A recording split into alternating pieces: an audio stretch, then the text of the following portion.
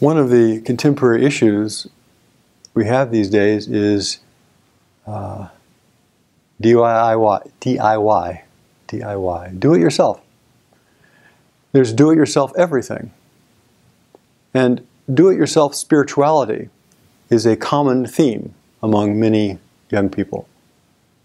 They feel like, why do I need a teacher? Why do I need a community?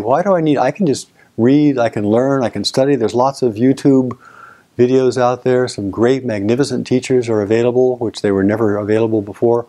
I'll just do it myself. I'll just take myself by my own bootstraps. I'll take myself by the soles of my own shoes, and I will raise myself up. I'll take my own ego, my own opinions about things, my own small view of things, and I'll take that view and I'll use that view to transcend that view. I'll use my own narrow-mindedness to lead me into greater mindfulness? Doesn't make any sense.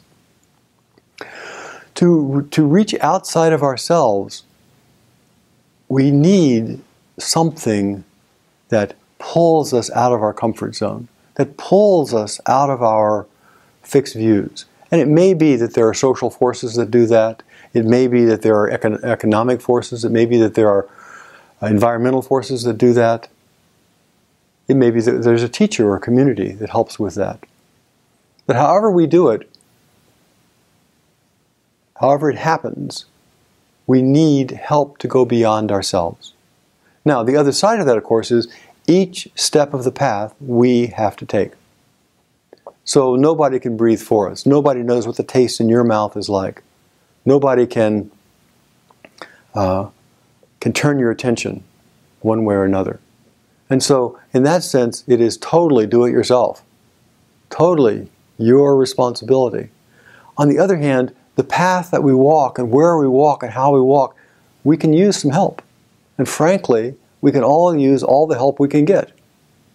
Because our own small view of things is so small and narrow and brittle. So please, get all the help you can get. Never hurts. Please visit our website at zendesk.org for more information about our workshops, retreats, and opportunities to practice.